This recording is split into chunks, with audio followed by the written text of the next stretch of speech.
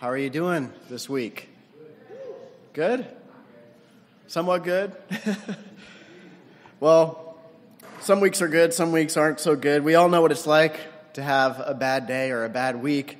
And as we pick up the text today, we see that these are, in fact, some of the worst days imaginable for the Israelites. They're in bondage in Egypt, and so we're picking it up in Exodus 2. But let's back it up real fast to Exodus 1, verse 22, and just get a running start with the context here. First, let me pray and just ask for the Spirit's help today. Heavenly Father, we thank you for your word. Once again, Lord, we don't take this for granted that we can study it together as a church family, be uplifted and encouraged by who you are and what you've done. And so, Father, we ask that you would use your word today, empower us through your Spirit to live out what we learn and apply it. And Father, help me in my responsibility to make it clear today. I pray that in Jesus' name. Amen. All right, so there's a new law in effect in Egypt. Check this out. This is Exodus 1:22. It says, "Then Pharaoh commanded all his people, saying, 'Every son who is born you are to cast into the Nile, and every daughter you are to keep alive.'" It's like, wow, what is a parent to do at a time like that? What is a Hebrew mother, Hebrew father supposed to do when the law is to commit infanticide of all the male children into the river? So let's pick it up in Exodus 2 and see how Moses' family responds. We're introduced to Moses here. Verse 1 says this, "Now a man from the house of Levi went and married a daughter of Levi. The woman conceived and bore a son, and when she saw that he was beautiful, she hid him for 3 months." So here we have a classic romance story. Boy meets girl, and they get married, they have a child. And it's a man from the priestly tribe of Levi and his wife from the same tribe. We're not given their names here, but later on in Scripture we learn that their names are Amram and Jochebed. They conceive, they give birth to a fine child who is the seventh from Abraham in Levi's line. Now the text goes out of its way to say that the child was beautiful. Now that seems kind of like a duh statement. Parents in the room, you know why I'm saying that? All right, because every child is beautiful in the eyes of the parents. Has there ever been a parent that does not believe that their baby is a beautiful child? My girls are so beautiful when they're born. Now that I look back at the photos shortly after their birth and think, wow, they look beautiful, like in an extraterrestrial kind of way, look like little Martians. You never hear a parent saying, "Come see our new baby, they're so ugly." It's always, "Our child's so beautiful." But there's more going on here. This is the word tov in Hebrew, tov, which is an often used word in Hebrew because it's also the word for good, just good, tov. In fact, today in modern Hebrew, boker tov is good morning. And so that word is used here, tov, good, beautiful, fine. That's actually the same exact word that God used in Genesis 1 when he surveyed his creation. He described over and over in the beginning that his creation was tov. It was good. So at this point, I want to remind you about our context. Remember, Exodus is just part 2 in the 5-part series known as the Pentateuch. There's Genesis first, and then Exodus. And so this is all in the same bundle of books. Remember, Exodus is written for you, but it's not written to you. The audience was ancient Israelites, and they would have heard this sentence and remembered Genesis 1. The story is telling them that God is allowing something significant to happen by letting this baby be born. He's doing something good. He's doing something tov here, despite their pain. And so this child is born. He's good, and actually later in Scripture it says that Moses is lovely in the sight of God. Now let's see what happens. What are they going to do with this beautiful child that Pharaoh told them to execute, essentially? Verse 3, "But when she could hide him no longer, when Moses' mother could no longer hide Moses, she got him a wicker basket and covered it over with tar and pitch.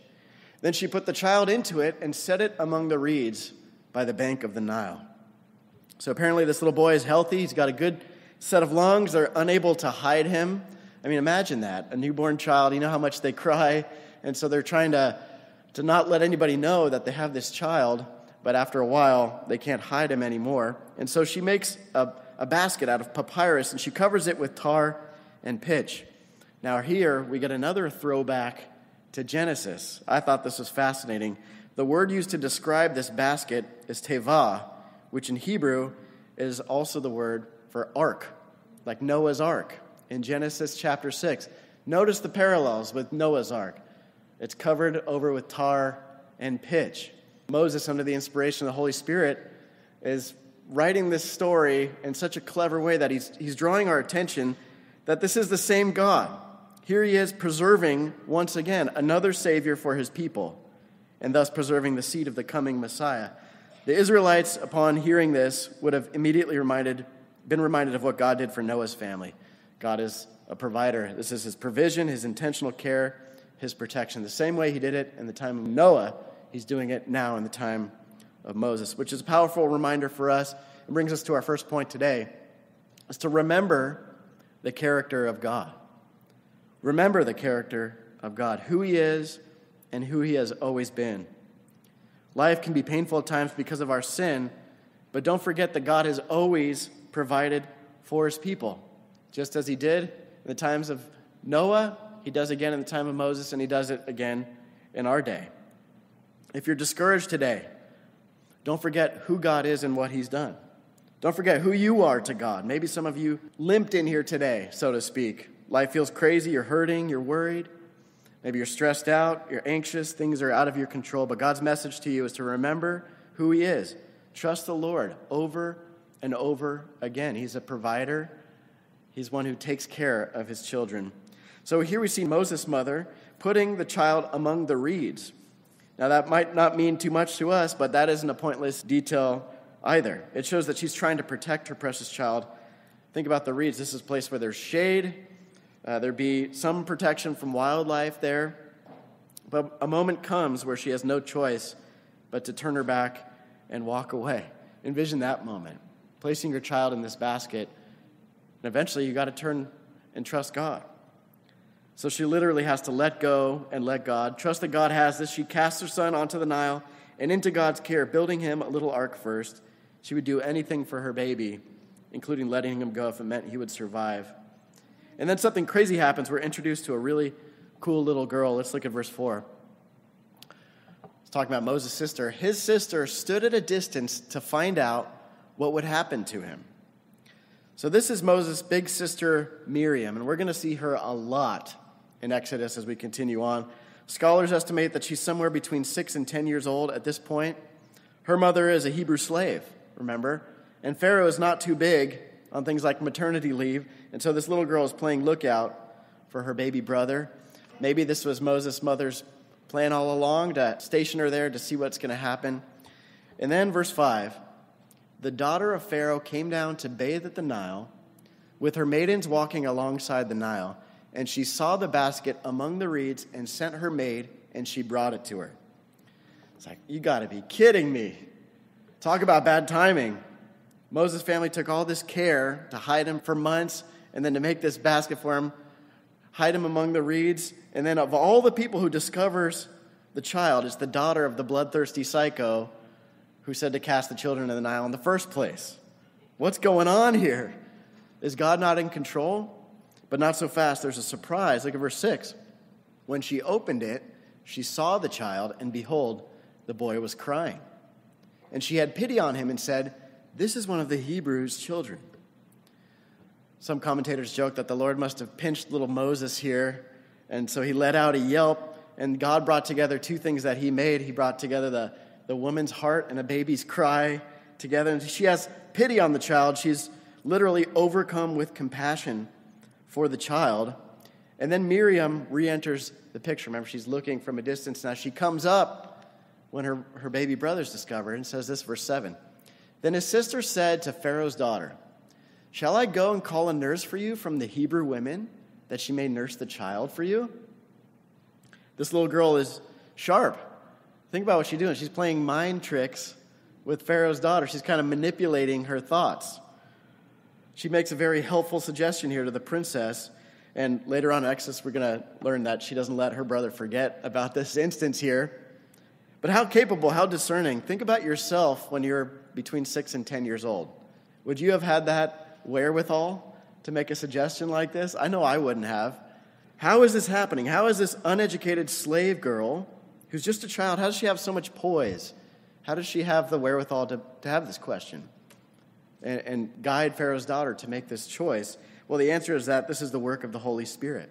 The Holy Spirit provides her with wisdom, with insight, and supplies her as a servant of God with the right words to speak at the right time, and he still does that today. And then here's the Pharaoh's daughter's response. Verse 8, Pharaoh's daughter said to her, "Go ahead." So the girl went and called the child's mother. Can you imagine the daughter explaining all of this to her mother? I mean, this would be such good news. It'd be hard to contain. She probably ran home and explained all of this to the mother. Now, we still haven't seen the Lord's name mentioned at all in this chapter, but you don't have to hear his name all the time to see that he's at work here. It's obviously the work of God. It's his sovereign hand moving the situation, controlling the circumstances. That's true today. Every moment, every day, he is sovereign.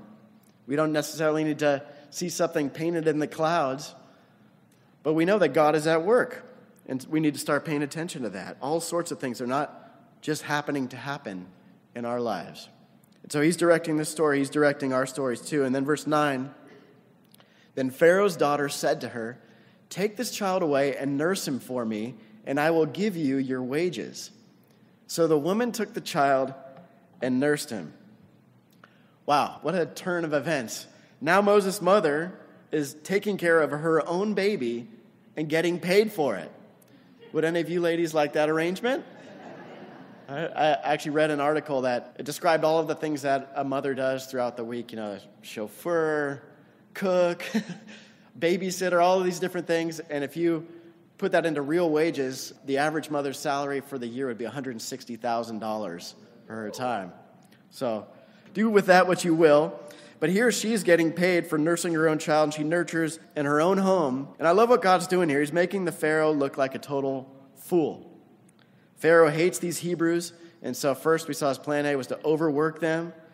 Plan B was to attempt to kill the male babies through the midwives, and we saw last week that the midwives refused to do that. And then, thirdly, he tries to have the male babies thrown into the Nile, and God says, okay, nice try. I'm not going to let that happen, and in fact, I'm going to use my daughters to make a fool out of you. So we saw Shiphrah and Puah used by God, Moses' mother, Moses' sister, and now his very own daughter is being used by God to thwart Pharaoh's plan. Isn't that pretty amazing? God is sucker punching him with a member of his own family. Now notice, once more though, Moses' mother has to let go and let God with respect to her son. She raises the child, but then has to eventually, once again, let go of her child into the care of his Egyptian mother, quote unquote.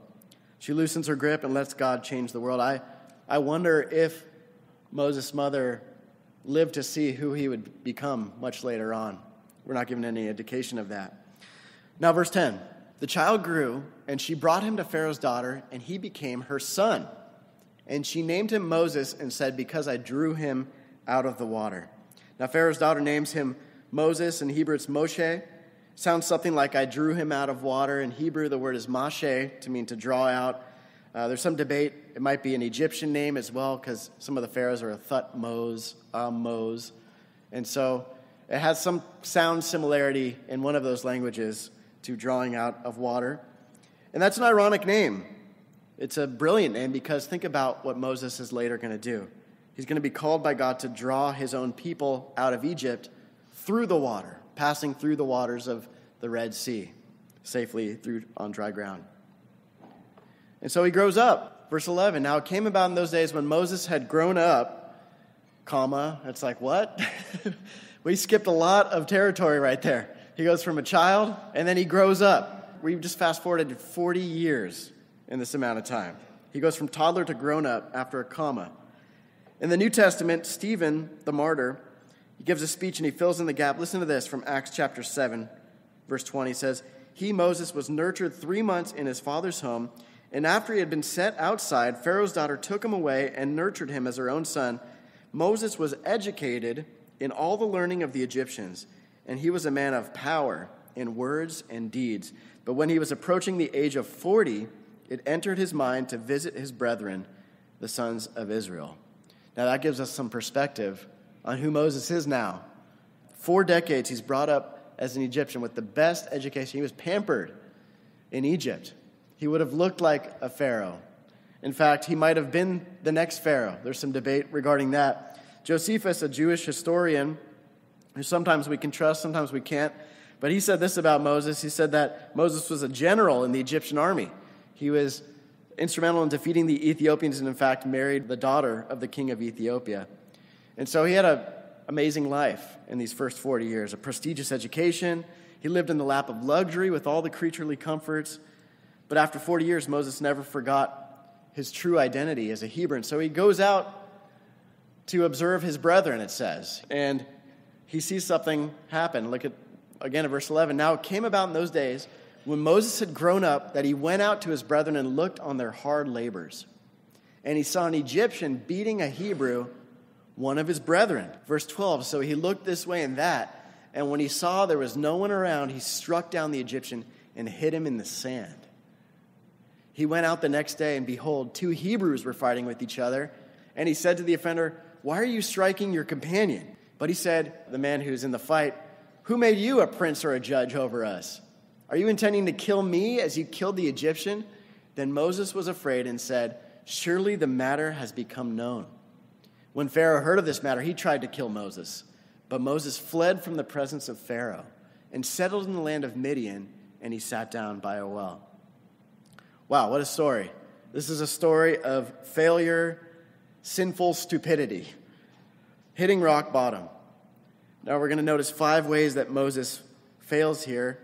But I want to encourage you, maybe you've blown it recently. Maybe there's been a relationship that has been wrecked, some bridges burned, or maybe it's just some explicit immoral behavior that you've been engaged in. I mean, this is the real world, right? We struggle with sin. Maybe you've blown it recently. There is good news and hope, and I want you to see this in Moses' story. But first, notice the 5 ways that Moses fails here. Number 1, Moses got angry, and in his anger, sinned. How do we know that Moses was sinfully angry? He killed somebody. Okay? Yeah, that's not okay. He killed somebody in his anger. And thinking about Moses' story, I think that maybe rage and wrath was Moses' pet sin. We see him with a short fuse later on in the story. We see him throwing tablets. He's hitting rocks. Here he kills somebody. Maybe this is what Moses struggled with. The second way that Moses fails is that he stood for the right thing, but in the wrong way. He took justice into his own hands. He didn't wait upon God. Thirdly, he cared more about what people thought than what God thought. Look again at the text. It says he looked this way and that, but he never looked up towards God. He thought the only one who was concerned about seeing him was somebody else, but he didn't think that God's eyes are constantly watching. Fourthly, Moses tried to hide his sin and keep it hidden. He buries this guy that he kills in the sand like a mafioso. He's trying to ditch the body. A good old-fashioned cover-up. But sin will always find you out. It was true here, and it's true in our lives. And then fifthly, we see that Moses appointed himself as a savior of the people. We're going to contrast this next week as we look in Exodus 3 and see it at the burning bush. Here, Moses seeks to save his people without God. He gets 40 years ahead of God. He's filled with pride and arrogance and assumes that he's going to be a savior in his own power. God has to humble him first. And so the end of Exodus 2 is a story of humiliating failure. Here's Moses. He's a murderer. He's a runaway, an exile. Remember, who wrote the book of Exodus? Moses did. This is his autobiography right here.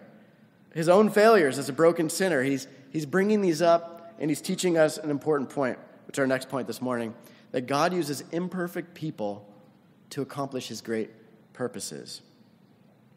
Now, we can say a lot of ridiculous things sometimes. Here's a couple ridiculous things.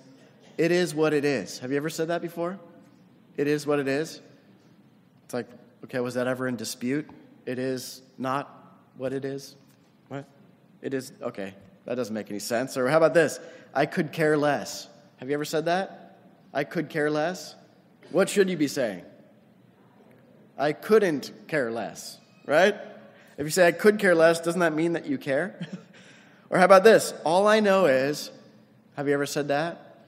All I know is, well, if that's all you know, you got issues, man. Or how about this? Mind if I ask you a question? You just did. Or that's easier said than done. Isn't everything? Or how about this one? This is ridiculous. God can't use me because of how I failed. God cannot use me because I'm a failure. I'm imperfect. I'm a sinner. I'm broken. So God can't use me. Now that's ridiculous, according to Scripture. Haven't you read the Bible? All God ever does is use failures. There's no other type of person that exists other than Jesus Christ, the only perfect one.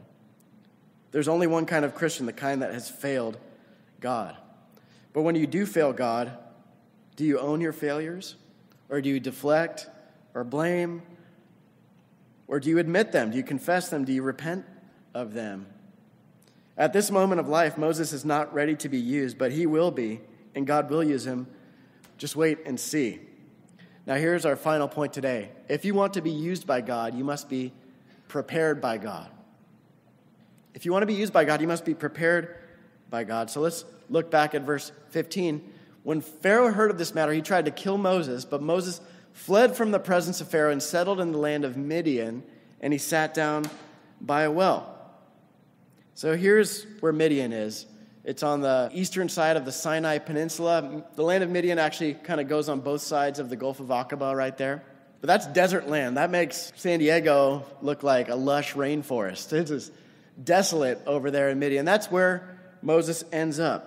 He goes from a somebody in Egypt to a nobody in Midian, a barren wasteland that no one wants to inhabit except for a few of Abraham's descendants through his wife Keturah. There's a nomadic people living there that are distantly related to the Hebrews. And so some have said that here is where he got his BD degree, his backside of the desert degree. God is preparing him. And then something very interesting happens in verse 16. Now the priest of Midian had 7 daughters, and they came to draw water and filled the troughs to water their father's flock. Then the shepherds came and drove them away, but Moses stood up and helped them and watered their flock. When they came to Reuel, their father, he said, "Why have you come back so soon today?" So they said, "An Egyptian delivered us from the hand of the shepherds, and what is more, he even drew the water for us and watered the flock." He said to his daughters, "Where is he then? Why is it that you have left the man behind? Invite him to have something to eat." I think this guy is eager to marry off his daughters. He's thinking, wow. And we already know Moses is an attractive man, right? So here's this attractive foreigner that's coming and helping us out. Go back and get him. Verse 21, Moses was willing to dwell with the man, and he gave his daughter Zipporah to Moses. Then she gave birth to a son and named him Gershom. And he said, "I have been a sojourner in a foreign land." So here we have a coincidental encounter, right? Within air quotes. A foreshadowing story of Moses' role as deliverer. Here he's helping these women out. These guys are coming, kicking them away from the well, and he steps in as the hero and drives them away and allows these daughters of this priest to water their flocks. This is the beginning of a season of preparation in Moses' life. Here he meets Reuel, a.k.a. Jethro. We're going to see he goes by 2 names in the Exodus account. This is his future boss and his future father-in-law.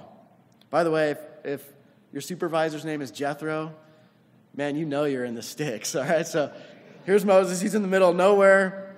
He starts a family, and he names his son Gershom, which means stranger there. So he's exiled. He's not in familiar territory. It will become familiar. These years that he spends in the desert are going to help him as he's leading people through the desert. But here we see God is intentionally developing, growing, and refining Moses. It's going to take 40 years before the burning bush experience. Think about that, 40 years. Have you ever waited for God to do something for that long? 40 years. I'm not even 40 years old. Sometimes we can get impatient with God and the way that he does things in his preparation process.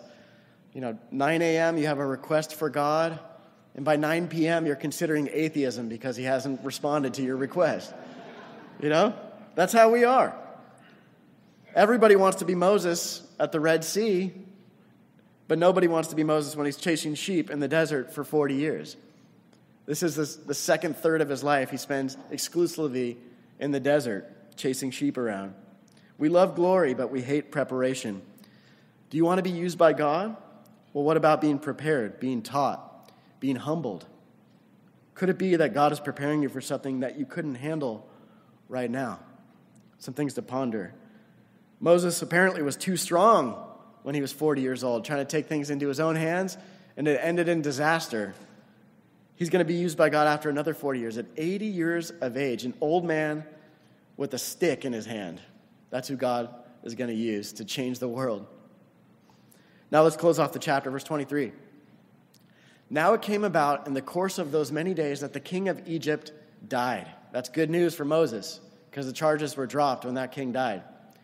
And the sons of Israel sighed because of the bondage, and they cried out, and their cry for help because of their bondage rose up to God. So God heard their groaning, and God remembered his covenant with Abraham, Isaac, and Jacob. God saw the sons of Israel, and God took notice of them. The point is this: Moses is not the hero of the story. Who's the hero of the story? God. Man, I'm going to try to drill that into our heads, because we love to make heroes out of people, but the only hero in Scripture is God. Whether it be the Holy Spirit, Jesus Christ, or God the Father, God is the only true hero in Scripture. He's the one who he sees, he hears, he knows, and he cares about his people. And all that's true of us too. He sees us, he hears us, he knows us, he cares about us. He's faithful to hear and to heal his people. He will rescue his people. We're going to read all about that. And you know what? For those of us who have put our faith in Christ, he has rescued us already. He sent his one and only Son, Jesus, to be broken on a cross for you and me so that we could be forgiven, redeemed, prepared, and used by God. Don't let your sin drive you away from Jesus today, because it was your sin that drove him to you. While we were yet sinners, Christ died for us. Cry out to God, he'll save you. Let's pray together. Heavenly Father, we thank you for the story of Moses. We're reading the origins of an amazing man of God here. We see your hand of provision in sparing his life as a baby. We see that you were there when he made a mistake and went out to the desert in exile, running away from his murderous past. And Father, we see that you will prepare him during that time to be your servant. And so, Father, we want to trust you as you prepare us as well. What is it that you're preparing us for? We don't always know. But Lord, give us humility, give us patience in the meantime. And Father, we thank you that you are a God who sees and hears. You heard the cries of your people, the Israelites, while they were in bondage in Egypt. Lord, and you hear the cries of every single sinner who cries from the bondage of their sin that they want to be saved. And not only do you hear, but you provided the solution to the problem. You sent your Son, Jesus Christ, to this earth, your perfect Son, to become the perfect sacrifice for our sins. The wages of sin is death. That's what we deserve, left to our own devices. But Jesus went to that cross and paid once and for all our sin penalty, our sin debt. And he promised that whoever trusts in him and his sacrifice and in his resurrection, that he is risen, that we would be saved, our sins forgiven. So if there's anybody in here today who needs to call upon you as the Savior, who wants to be rescued from bondage, would they do that now, trusting in Jesus Christ as Lord and Savior, crying out to you? We pray all these things in Jesus' name. Amen.